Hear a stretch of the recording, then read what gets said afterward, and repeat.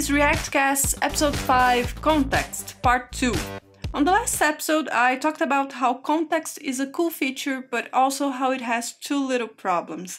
The first one is the fact that the API is experimental, so it will end up changing a lot. The second problem are the updates that don't propagate if any component in the middle of the hierarchy implements should component update. So, let's get to solving those pesky little problems, shall we? First things first, the context API is experimental, yeah, but also the context API is already being used by important libraries like React Router and React Redux. So even if we do label it as experimental, I think it's reasonable to assume that it's not going away anytime soon. But yeah, it may change. So how do we prepare our code base for a possible change? By making the area subject to change minimal and easily spotted.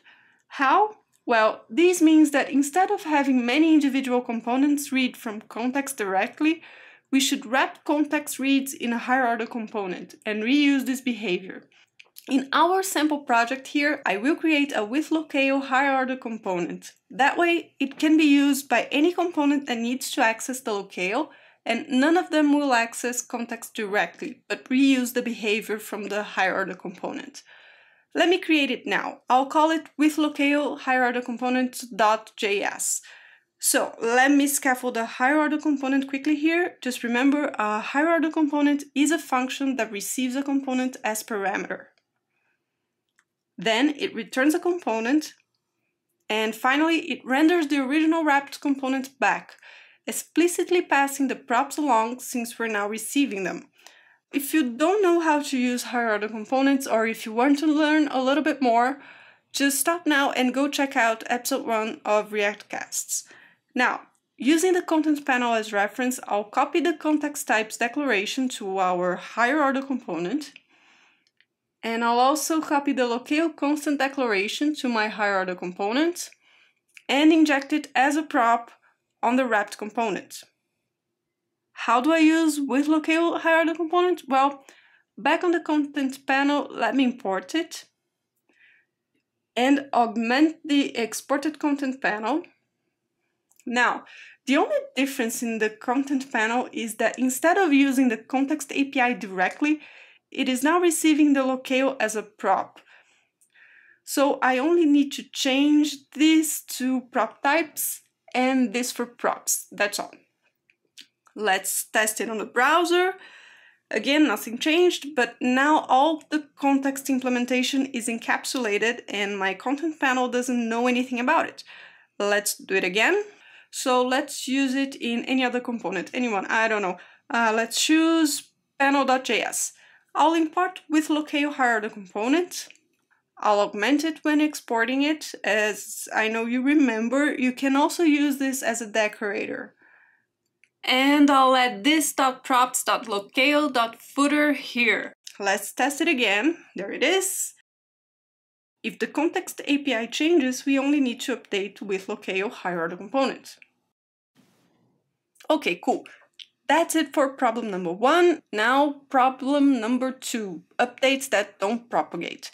As you know, React provides the should component update lifecycle method, and it can be used inside components to short-circuit the re-rendering process for performance improvements.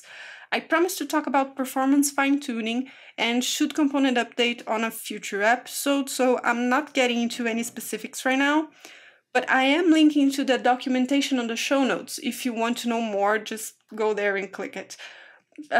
What matters now is that by implementing should component update returning false, this component, and really all of its children, they never render more than once.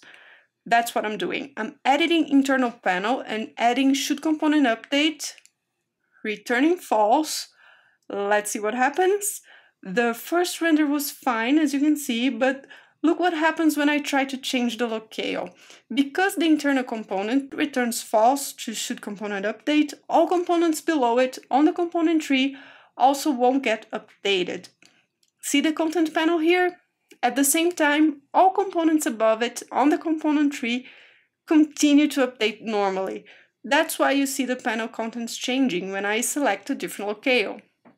Now, The fact that should_component_update is returning false means that components down the tree won't be notified that the context has been updated, but that's not all. Even if we could somehow notify the components that the context has changed, they still would only have access to the old context object. To solve this problem, we need to keep context shallow immutable. That means that we can't change value in the surface level like we're doing here. On every state change, we're generating a new object. To solve this problem, we can never change the objects that are passed as context, but we can change their internal data. So actually, I'm creating a new locale class here. I'll just scaffold a basic class here, but bear with me. Back on the app, I'm importing the locale class I just created and using a constructor to instantiate it. See, I'm keeping the locale instance around. I'll never use another instance. I'm also updating the getChildContext method to pass around my new object. The locale instance itself is always the same. Our context is shallow immutable. Now, internally, our locale class will have a property pointing to a locale file, and this property will change. It is still a constant instance outside. So let me move these imports to my locale class. Now I'm creating a constructor that accepts the initial language and sets it as a property. I will call, strings. I'm also creating a method here called setLanguage, and in it I'm changing the strings. On app, I already have a local state mechanism to keep track of the current locale. So I'm simply adding a component will update lifecycle method to call setLanguage on the locale instance with the new current locale whenever the state changes. I'm also taking the opportunity to update the panels that use locale to add the new strings property here and here. Let's test. Oops, there's an error. Oh, I forgot to update the locale's path. Are we there yet? Are we there yet? Are we there yet? Let's check on the browser. No, we're not there yet. But we already did the first step, without which things wouldn't work. Now, every component in the tree can potentially access the updated values. They just need to be alerted that the values have changed, without relying on regular update chain. So let's build a subscribe mechanism. Back on my locale class, I'm creating a subscription array here, starting empty, and I'm also creating a subscribe method. The subscribe method will receive a callback, and simply add this callback to the array of subscriptions.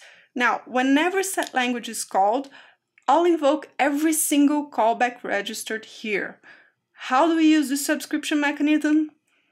Let's go to our withLocale hierarchy component and subscribe automatically to our locale object when it mounts. Component did mount. This.context.locale.subscribe. And what will be the callback? Well, we know this is called whenever the string values are updated, so I'm simply forcing the component to update. This.forceUpdate. Let's test it again. Perfect, it works. Credits for this idea to use a subscription mechanism go to Michelle Westrate, creator of MobX. Michelle, I hope I'm saying your name right. My friend, I'm sorry if I'm not. And Michelle wrote this article called How to Safely Use React Context, and I linked to it below. Go check it out. You just watched an episode of ReactCasts. As usual, the source code for this episode is available on GitHub. You can also use GitHub to request screencasts. Check it out at github.com/cassiozen/reactcasts. If you like this episode, subscribe so you can be notified of the next one.